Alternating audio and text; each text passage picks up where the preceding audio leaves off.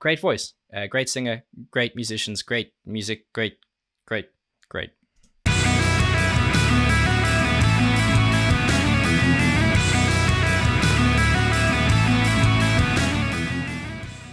Welcome back, and thank you for joining me for another reaction video. If you are new here, please don't forget to subscribe and turn on those notifications. That helps me out a lot, and hopefully that makes sure that you won't miss these when they go live. Now we're back with more Band-Maid. Why?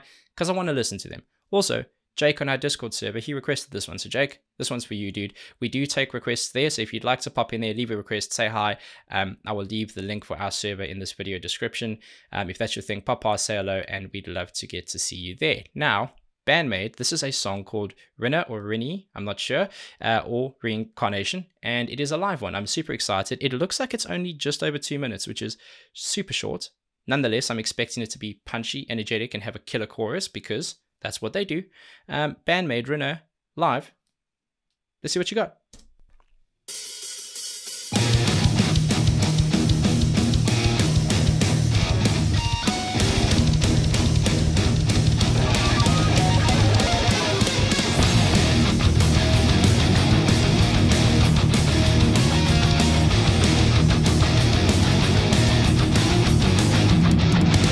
You know what? I'm not mad at how this is filmed.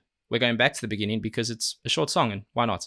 I love how it's formed. I love the setup. I love the lighting. I love the stage and the fact that they're forming it kind of like at a corner shot versus front on.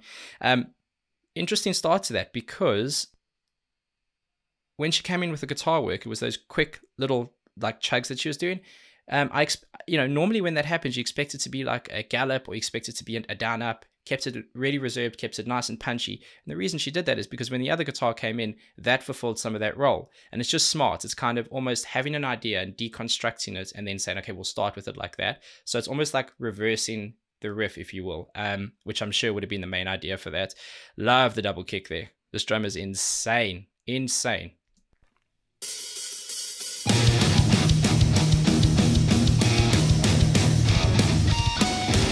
Harmonics.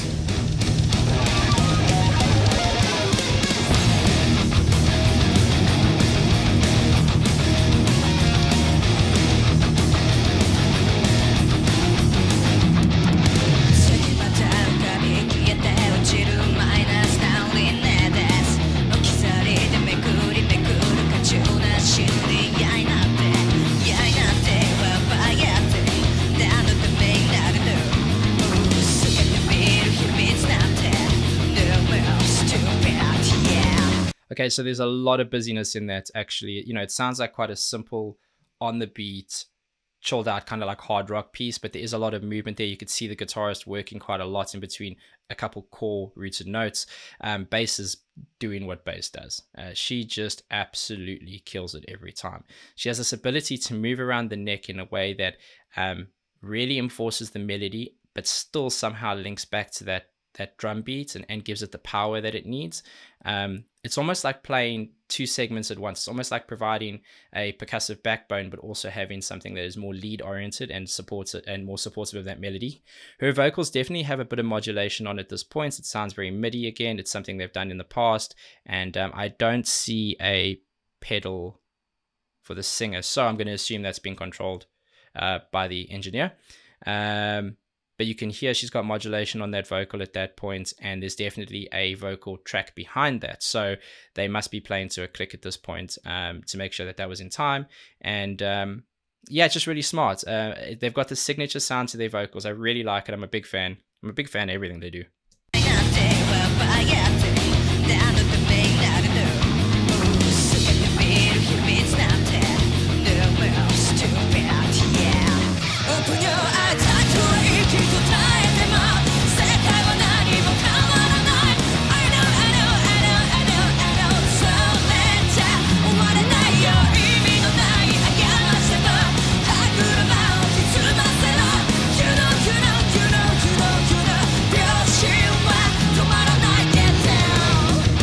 Come on, man. Do they ever run out of great choruses? I guess the answer is no. Amazing. it's always punchy, it's always upbeat, it always just hits that kind of like sweet spot in terms of the melody. I love it. I love the backing vocals and the main vocals and how they work together. I think it's extremely well suited. You could hear when she went into the chorus piece, some of that MIDI effect that they had on the verse has gone away. Great voice, great singer, great musicians, great music, great.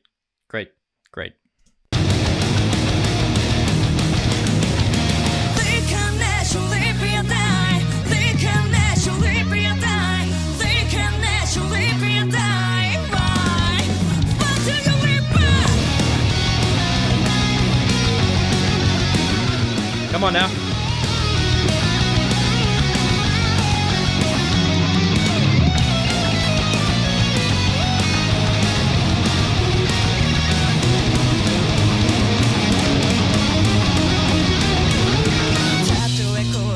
Really loved that.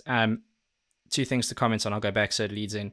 Love her solo work. I really do. I like sometimes there's things you can do to take risks, and there she did it. You know, when you're playing a solo and you purposefully play not necessarily notes that are off, but you're kind of drifting down that scale work, and you can show that like progression. I think that was really cool and brave. I like how confident she is in all of her hammer-ons and pull-offs. Very clear. You can, you know, it's a definitive live sound, but very clear. I could hear everything she was doing there. Just a confident guitarist, and she should be, because she's very good.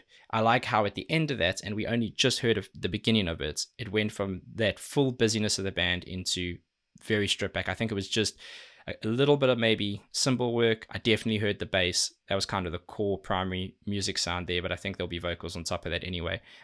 It's the contrast. It's giving you everything. It's taking it away, brings it back again. It's this whole like push and pull effect. And with music like this, particularly in a song that's this short, it's necessary.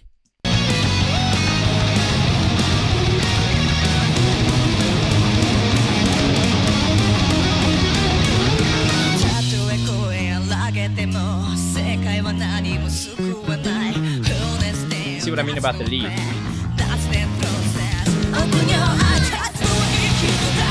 Nah, that's cool. They do that a lot as well, and I like it. They come in just after the beat, so there's a slight delay. If they were coming on the beat, it would have been just a little bit earlier. And I like that they don't do that. The whole band working together, coming in a little late and then catching up to that really quickly. It's a nice, smart nod to the melody, because I think it is quite drifty anyway. And come on, man. Band-Maid doing Band-Maid things.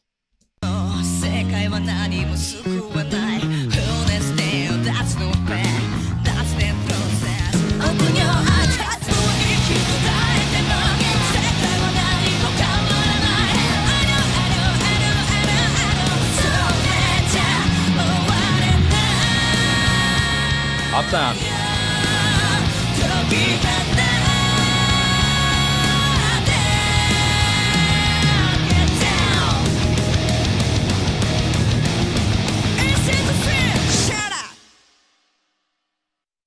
Oh man, it's finished. Very short, but I like it. I like it a lot. Leaves you wanting more. Leaves me wanting a lot more. That was a really good song. Again, you know, it's definitely in their signature style. I thought it was impressive in the sense that there was a fantastic melody, and they still got little moments to shine without it feeling like it's trying to become something it isn't, like this overly technical piece. I thought it was really smart, really good, had nice little moments for each one of them. Vocals had its moments, guitar had its moments, bass always has its moments, and the drum is just so on point. Human metronome, we love her.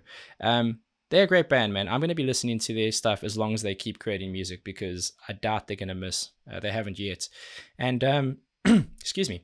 And yeah, massive fan. Can't wait to get into the next one. So let me know where to go next, Jake. I hope you enjoyed that. And until the next one, please be safe, be nice to each other, and have a damn good day.